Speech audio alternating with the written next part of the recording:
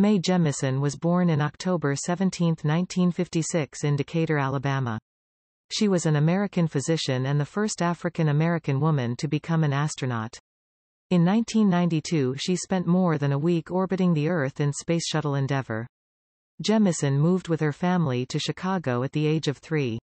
Her uncle introduced her to science, where she developed an interest in the field of science. In high school, she became interested in biomedical engineering and graduated in 1973.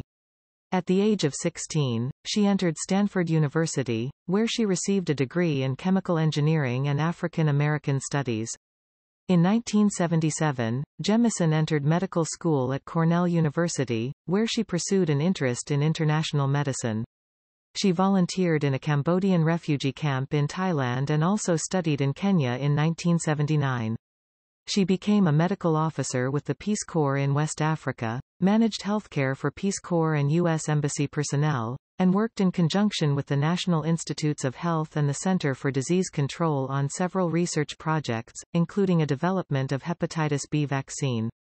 Sciences provide an understanding of a universal experience, arts are a universal understanding of a personal experience. They are both a part of us and a manifestation of the same thing. The arts and sciences are avatars of human creativity.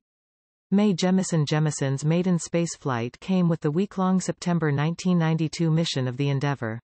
At the time she was the only African-American woman astronaut. In 1993, Dr. Jemison resigned from NASA. She now works on advancing technologies in developing countries.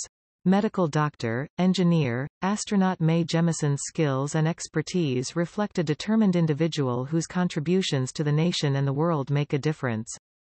Jemison heads her own firm in Houston, and travels throughout the world. Jemison encourages women and minorities to enter science fields. I just want to make sure we use our talents, not just 25%.